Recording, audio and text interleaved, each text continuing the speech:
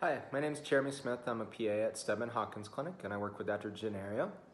And today we're going to talk about gluteal tendon tears, or essentially the rotator cuff tear of the hip. We're going to talk about what's involved with surgery and answer all your questions. So let's talk about gluteal tendon tears of the hip, or rotator cuff tears of the hip. First, let's look at some hip anatomy. If we look at the picture on the left-hand side, it's facing the back of your pelvis, and you can see the muscles that we call the rotator cuff of the hip, or the gluteal muscles. And that's the gluteus medius, the gluteus maximus, and the gluteus minimus. And if you look at the picture on the right-hand side, you can see where sometimes these tendons can tear as they attach to the outside of the hip, and where that tendon tear typically is, as you can see, a gluteus medius tendon tear. If you have a tear in that tendon, it can cause problems with daily activities such as stairs or walking long distances. And we're going to talk about different treatment for this type of injury. All right, let's talk about the different potential treatments for gluteal tendon tears. One of the mainstays is physical therapy, as strengthening the muscles surrounding the tendon can take stress off the tendon and help a lot with symptoms. Another option is taking some anti-inflammatories short term, as this can decrease some inflammation around the tendons. Another option for some patients would be activity modification. They may decrease their amount of impact activities, and that can help a lot with tendon inflammation or partial tendon tears, which may help avoid surgery. Sometimes we consider a cortisone injection to decrease inflammation around the tendon to help out with those symptoms. And another option could be platelet-rich plasma injection, which has been shown in some studies to potentially be more beneficial than a cortisone injection. Ultimately, if all of these things fail, we often look at endoscopic gluteal tendon repair surgery as the next step. All right, let's talk about in more detail the actual surgery itself.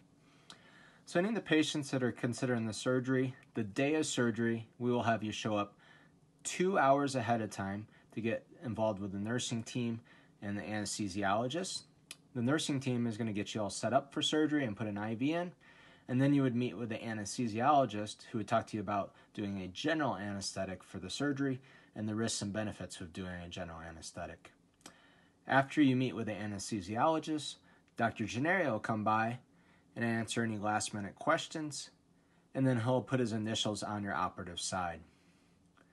After that, you'll head back to the surgery room, and the surgery itself takes about 2 to 3 hours and is done all through some endoscopic portal incisions, which are very small, and typically it's 2 or 3 of those incisions. The surgery itself is 2 to 3 hours with removing any inflamed bursal tissue and repairing the tendon back down to bone. Following the tendon repair, you'll go back to the post-anesthesia care unit, or PACU, and there they'll make sure you're comfortable, they'll make sure you can eat and drink something, and you're not too nauseous. And if all of those things are going okay, this is typically an outpatient surgery, so you'd go home afterwards. If for some reason you're uncomfortable or can't eat or drink well right away, there is some option to stay 23-hour observation and go home the next day. But again, most people do this as an outpatient surgery. So next thing it's worth talking about anytime considering surgery is the potential risks with surgery. Although these risks are very rare and certainly happen well less than 1% of the time, we have to at least discuss them. So one thing's potential infection, extremely rare. Bleeding complication, also extremely rare.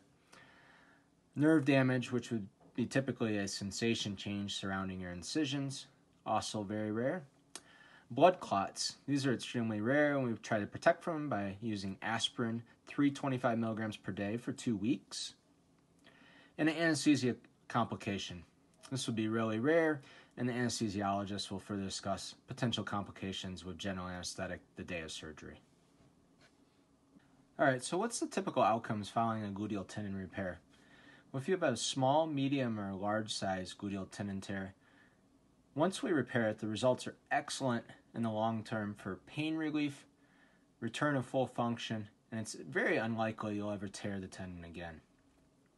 In regards to massive tears, typically the surgery is very helpful for pain relief and it helps improve function.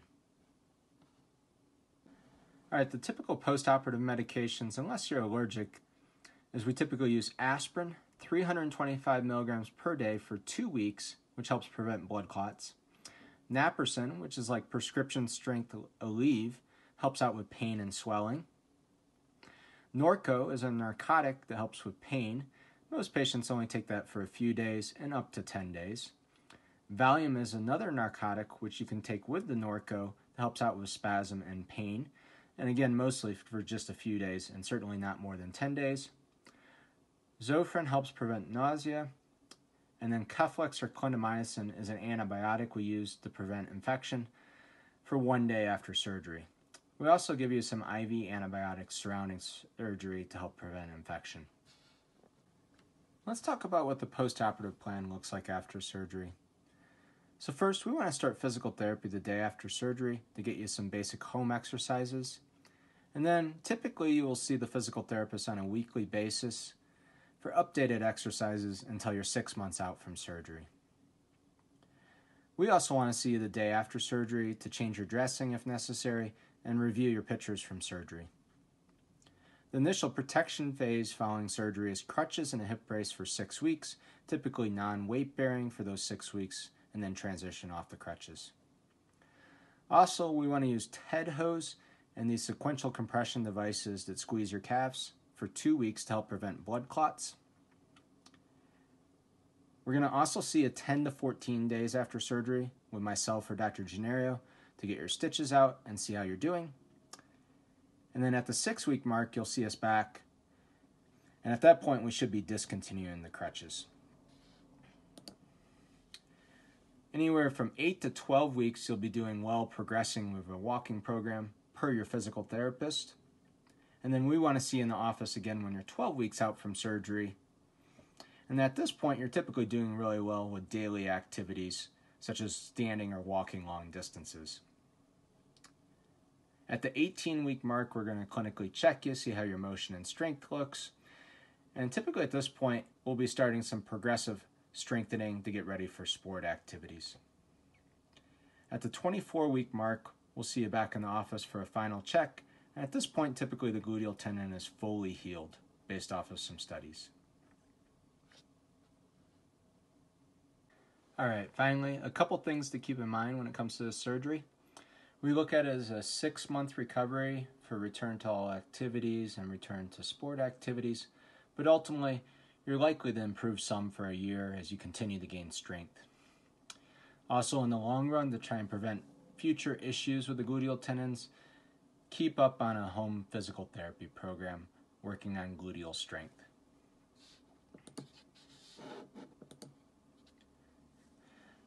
And finally, for surgery preparation, remember, nothing to eat or drink after midnight the night before your surgery, except we recommend a 20-ounce Gatorade 5 hours before surgery, as some studies have shown hydration can be helpful for preventing blood clots. All right, if you guys have any other questions about the surgery, just let us know. We'd be glad to answer them, myself, Dr. Genuario, or anybody else on the team. Thanks.